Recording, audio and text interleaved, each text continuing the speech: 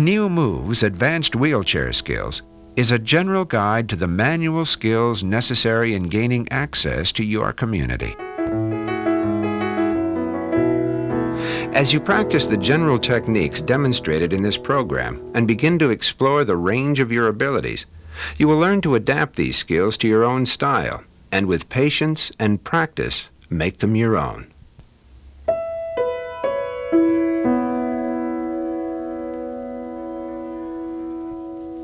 Begin by making the chair suitable to your own needs. Be aware of its performance characteristics, those features and adjustments that will allow you to get the most out of your chair, your skills, and your efforts. Once out in the community, you will face a variety of barriers, so you will also need to be aware of your surroundings.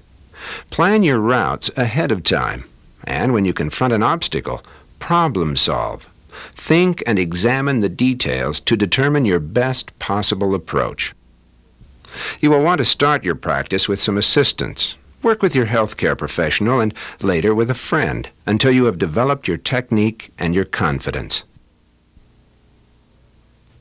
Initially, for safety, you may choose to wear a lap belt to keep you from being separated from your chair.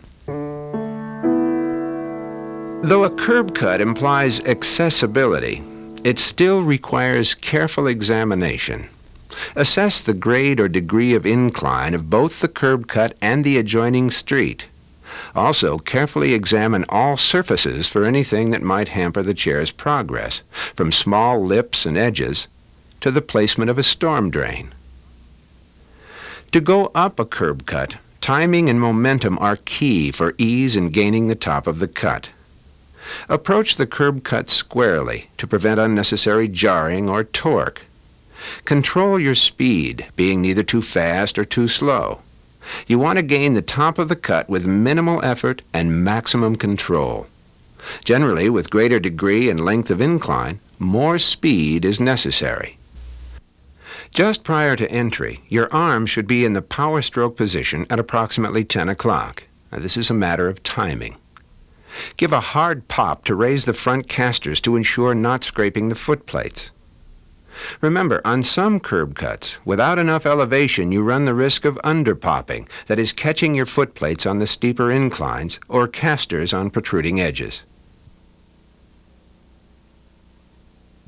When strength and endurance is at issue, for any disability level, even the small incline of a curb cut may require the use of grade aids. Grade aids, or hill holders, will keep the chair from rolling backward between strokes.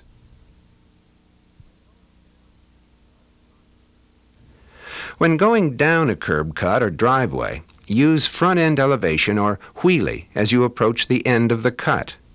Although not always necessary, this will prevent hitting your foot plates on the incline of the street, as well as provide additional force to ascend the crown of the road.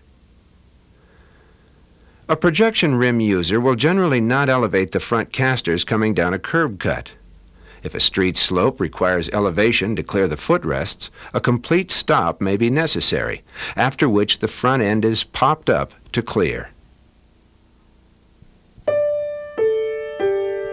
Height is the main consideration when accessing a curb. Start with smaller curbs, working up in height with increased confidence and skill. Look also at the approach. Is it uphill or down? Be aware of surface types and look for any irregularities. As with the curb cut, timing and momentum are key, especially with increased curb height. Your approach is again square, with your arms in the power stroke position just before accessing the curb. While maintaining your forward momentum, again neither too fast or slow, give a quick, forceful pop, elevating the front end so that the casters just clear the curb. Be careful not to tip too far back, risking overpopping and the possibility of falling backward out of your chair. Continue the stroke from the power position with a hard push up onto the curb. Some forward body English will assist with the final momentum. Another method of accessing a curb is using a fixed stationary object. After elevating the front casters onto the curb, pull up with one arm while pushing from a power position with the other. Going down a curb is more a process of control. As you approach the curb edge squarely, slow or stop and pop up the front end onto a wheelie.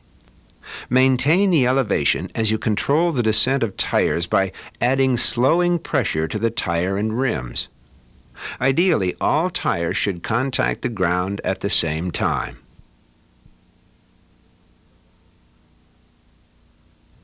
Initially, to go down a high curb, you may choose the backward approach, which allows more control.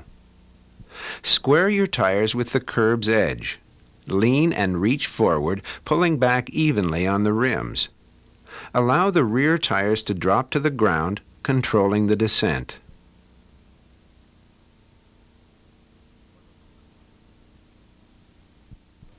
For the lower quadriplegic friction rim user, going off a curb requires more control and a different grip. Slow and pop up into a wheelie just prior to rolling off the curb. Roll hands under to a slowing grip and ease your descent. The projection rim user and those not skilled in the wheelie technique can use a more methodical step-by-step approach. To go up, square your front casters up close to the curb. Reach back to projections in your power stroke position, and with a quick, hard stroke, elevate the front end onto the curb, bringing your rear wheels up against the curb. Roll back an inch or two for momentum. Reach back again to your power stroke position, lean forward, and muscle up the curb, applying equal force on rim projections.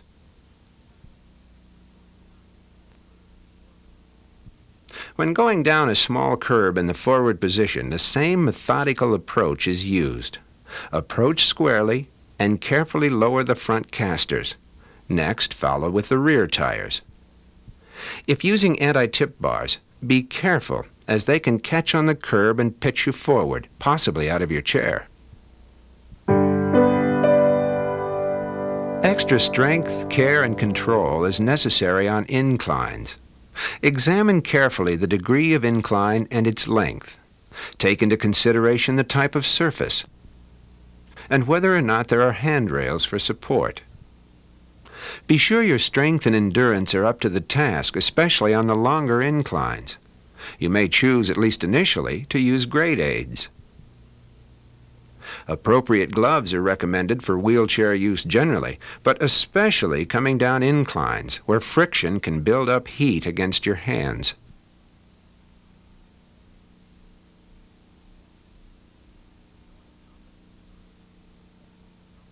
When going up an incline, reach back to power stroke position and give quick, hard forward strokes, especially when not using grade aids. Remember, it's important to lean forward to counterbalance the chair's tendency to tip back. Be careful if using high mount wheel locks. They can get in the way of your stroke, causing you to jam your thumb. Going down an incline becomes a matter of speed maintenance and control. One method is using a controlled wheelie. The wheelie is optional for those who are still learning this skill. As you begin your descent, elevate your front end, maintaining the wheelie for the length of the incline. Maintain speed control and balance by applying slowing pressure on the tires and hand rims. Too much pressure and the front end will come down. A quadriplegic, because of greater limitations due to disability, is required to use even better judgment in the evaluation of inclines. Judgment in relation to an individual's strength and endurance. To go straight up an incline, forward lean and quick short strokes are required. Grade aids, at least initially, become more than a convenience. Or, where space permits, you may choose to lessen the degree of incline with the slalom approach, crossing back and forth across the incline.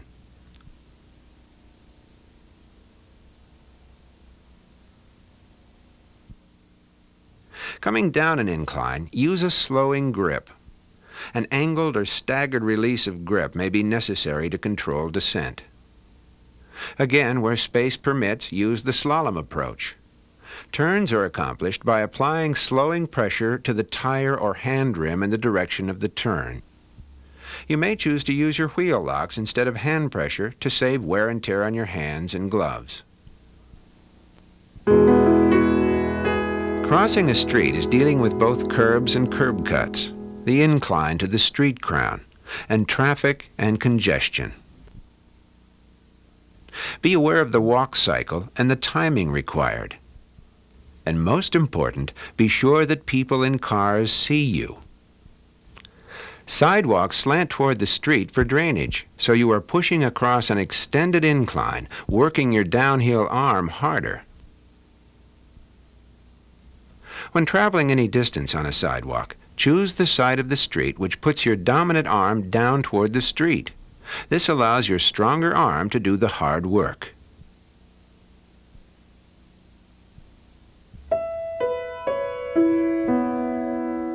The different surfaces you cross require different amounts of caution, energy, and endurance.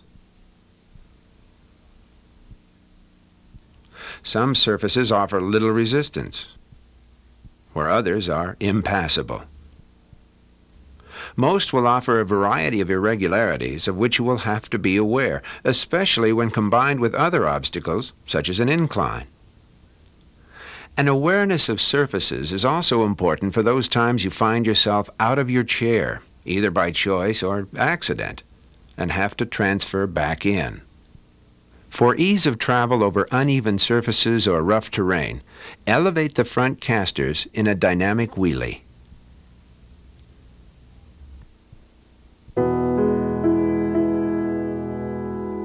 When assessing a door, consider its width, weight,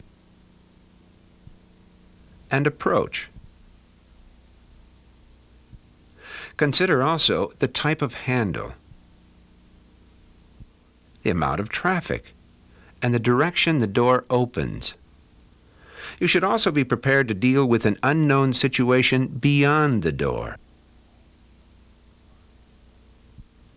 All these elements are combined in a multitude of different ways that will make every situation unique. So problem solving and skill integration are essential. Residential doors can provide you with unique challenges. Your solutions often have to be creative.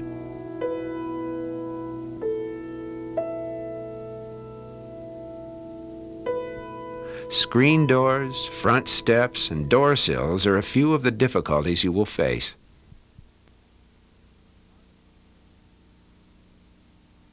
Part of integrating skills is making use of stationary objects to give you the necessary leverage to get up a step or through a door. A heavy institutional door that opens toward you with a push-button handle can prove especially difficult for the quadriplegic chair user.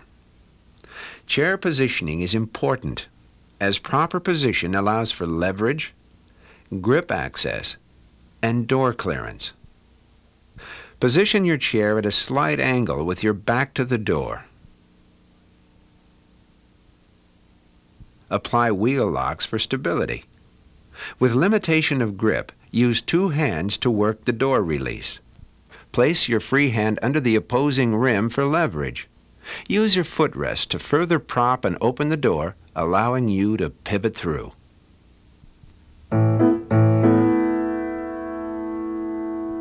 To maneuver means working with your chair in a confining or limiting situation. These situations, ranging from narrow halls to restrooms and elevators, will be a challenge to your problem-solving ability. Again, emphasis is on skill integration and creative judgment. Assess the restrictions of space in the area you'll be entering. What problems will doors offer? Can you open them or close them behind you? Can you creatively use your chair? What obstacles will you need to maneuver around? Can you use stationary objects for support and maneuvering?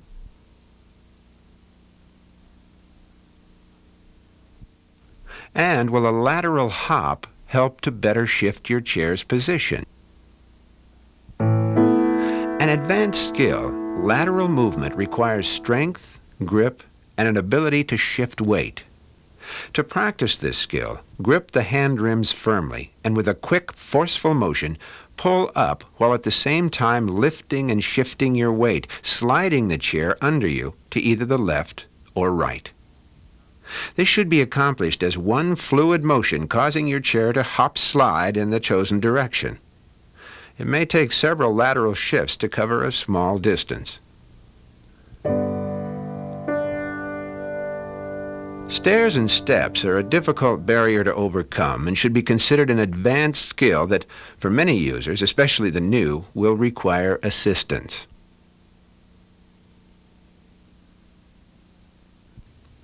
As a new user in the community, you should first look for a means to bypass stairs when possible. Many places provide ramps or elevators. If approaching stairs, either with or without assistance, consider the number of steps, the tread depth, and stair height. Check the condition of the handrail. Give it a shake. Is it solid? Where does it begin and end? Will you have to release your grip at any point? When going up, you should have two persons providing assistance. Back your chair to the base of the steps. The hand grips should be checked to be sure they won't slip. The first person will be above and behind you, lifting. The second person will be below, at your feet, supporting the lift and guarding against the possibility of the first person losing their grip. The grip should be on a fixed part of the frame and not on the removable footrest. With a railing, the user can assist by reaching back and gripping the rail and reaching across and gripping the tire and rim. Pulling up is a married approach between the user pulling up on the rail and tire and with those assisting the lift.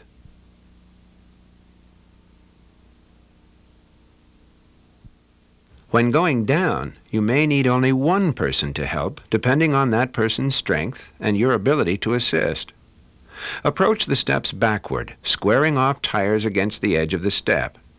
Your hand closest to the railing reaches back and grips the rail, while the other hand is on the tire, keeping the chair going down the stairs evenly. With a railing, your helper will provide primary support, allowing you to do most of the work. The degree to which you can assist will depend on your muscle function, grip, and physical condition. The unassisted approach is an advanced community skill beyond the expectations of many users. It requires a more careful assessment of the situation, as well as a strong grip and a good deal of strength. Because of the inherent risks, you should practice this skill, as others, with a spotter.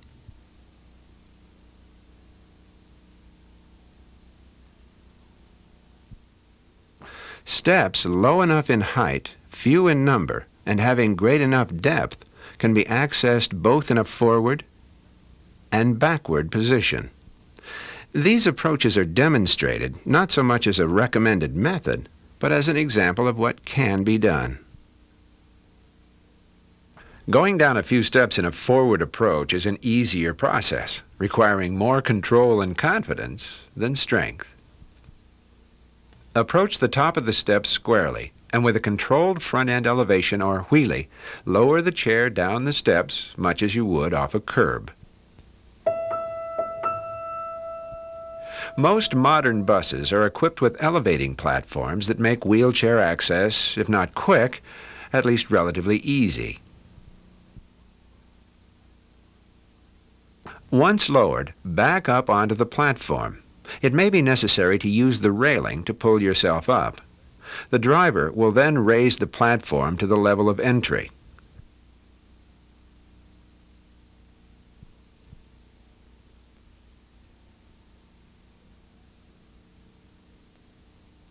Back in, using stationary posts and rails to assist. Most buses have wheelchair stations or special seats that fold up, providing space for a wheelchair. Once situated, apply your wheel locks, then you or the driver will secure your chair with a strap or clamp. For safety, it is recommended that you use a lap belt while the bus is in motion and hold on to a rail for support. To exit, the process is reversed. Be sure to exit at an accessible location. You should contact your local transit district for access information in your area.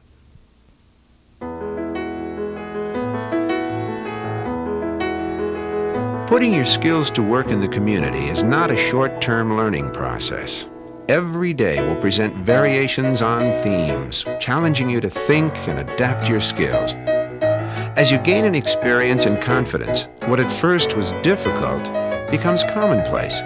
What seemed impossible is just another challenge. But you have to begin.